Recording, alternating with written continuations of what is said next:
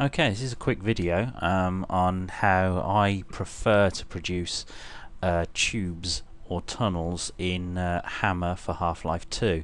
One of the biggest things that really irritates me personally with the Hammer editor when you're creating tunnel tubes and things, which is the really basic method, is where you simply create a cylinder and then make it hollow.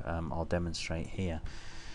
So here's our let's get it in the right place in the view really. So here's where we're creating a cylinder from scratch,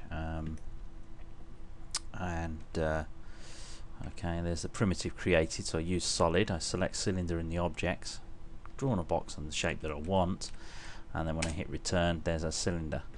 There are extra settings where you can improve obviously the number of sides you have to your cylinder, but this is just a basic demonstration. And then obviously there's two ways you can kind of do it. You can cut one smaller cylinder out of a larger cylinder, or you can select your cylinder and then choose tools and make hollow. If I can remember where it is, there it is. And then obviously select whatever size you want on the walls. Once you've done that, you can then select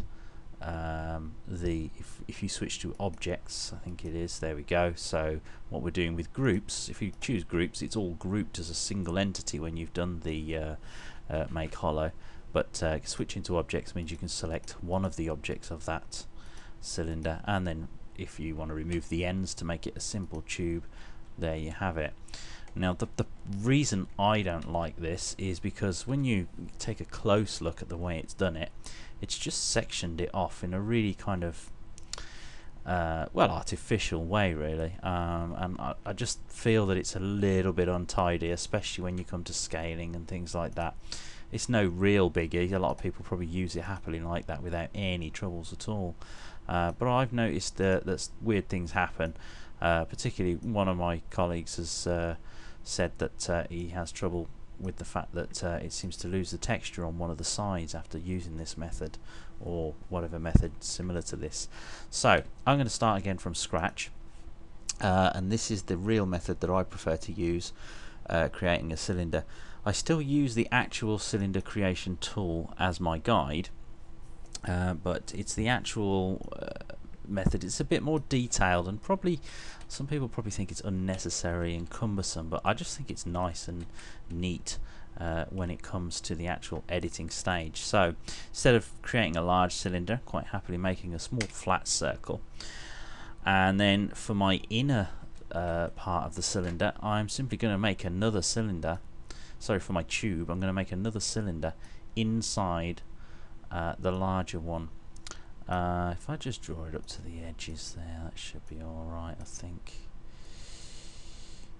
Yeah, so it's nice and even to the top of the first one, and bang. Now you can see we've got two objects. We've got our original cylinder, and then we've got like the smaller one inside. Now, although I've created these two objects, I actually only use them as a guide. I'm not actually going to use them as the final product. You can see here it's done a nice layout on here of the inner circle and the outer circle. Obviously it wouldn't really matter with the number of sides that you have. The method is the same, it's just the more sides you have, the longer this is going to take. Once I've created that, I then go back and I create a block, and where the first joint is for the cylinder side, I simply draw a block around that area. Now, because we're dealing with the shape of a cylinder, obviously the block isn't going to match perfectly to these points here and here at this scale. So what I do is I start off at the 64 grid scale in this demo, and then I will work down to the lower ends when I come to make my shape. So box created. It doesn't really matter how long it's going to be at this stage, but I'll create that now. So there's my box, and now what I'm going to do is use the carve tool to match it to these points. So first we'll go to selection mode, zoom right in, and I'm going to drop the grid size right down until one of the grids hits that point. In this case I've managed to reach it at just grid 2, so I'll drag that over now with my snapping to grid as you would, and I'll drag that up, just make sure that hits that line. Yeah, excellent. So now our box actually meets all of those points at some of its sides. Now I use the carve tool here on the left, or clipping tool, and literally I'll just cut off any excess from there, and I'll zoom in just to make sure that I hit the right point. I need to be really accurate about this bit. And so you can see with the clipping tool, I don't know if you're familiar with it, but basically clicking it once will allow you to choose one side. Clicking it again means it'll delete the other side. Third time means it will just split the object but actually keep both sides. I want the first option, which means I just want to clip that side, so hit enter on that, and now we've gotten rid of that. Next I'm going to cut this shape from this point to this point, again checking it lines up. Yep, that's nice. I want to get rid of this excess, and I'm just going to pause for a second. Right, so second part cut. I'm going to carry on now and cut the third part. So, oops, what have I done there? I think I've forgotten to click confirm on that cut. Or have I? Let's start again. Select cutting tool. There we go. That's what we want. Get that on.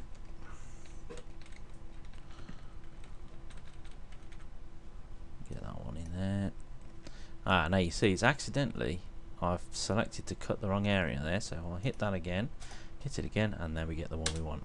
Perfect. Now we've got our first section carved literally from a square block using the other points as a guide. I'll do the next block. So same deal again, draw a block, make sure its lines go through all 4 points. I'm just going to do that at that, then edit there, and goes through this line, goes through that line, goes through those. Perfect. Oh no, we've missed it there. There we are. Right, now we've got this, we can start carving it. So same again, hit the carving tool, draw from the top down to the side, get in, make sure it's in the right place.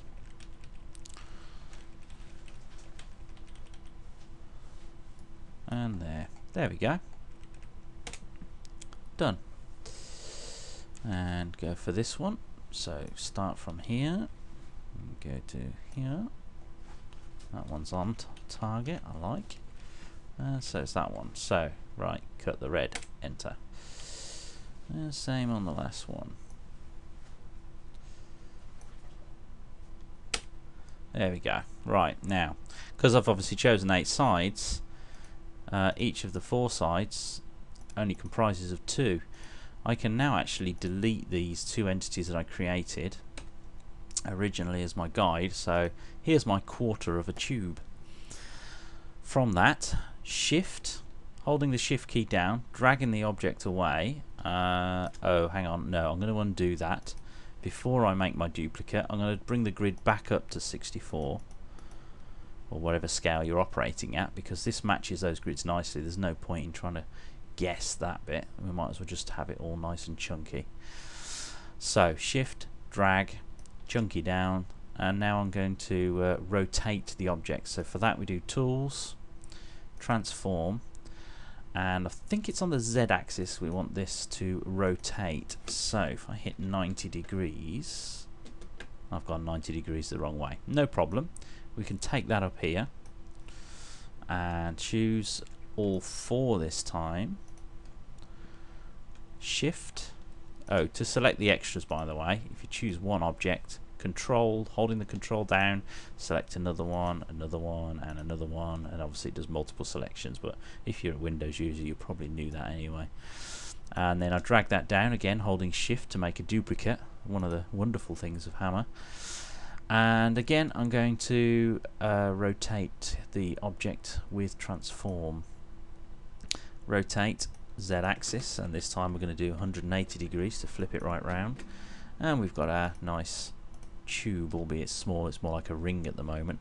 Once I've got them all together, we can then obviously choose tools and group, and you've pretty much got the same object that you would have had with the creation, but with the nice uniformity of these trapezoids linked together, which I just think is a lot tidier and works a lot better. And then of course when it comes to texturing and things like that, just make sure that you apply to all sides, or do it however you want. I hope this was useful to anybody who has any troubles with creating tubes. As I say, I mean, to be honest, it's really easy to make a tubian hammer. This is just what I think is a nicer way of doing it, and much tidier and neater when it comes to actually making your final maps and models. It's easier to follow these lines and know what you're dealing with, and it doesn't matter how many sides you use, because it all just marries up nicely. Thanks very much for listening.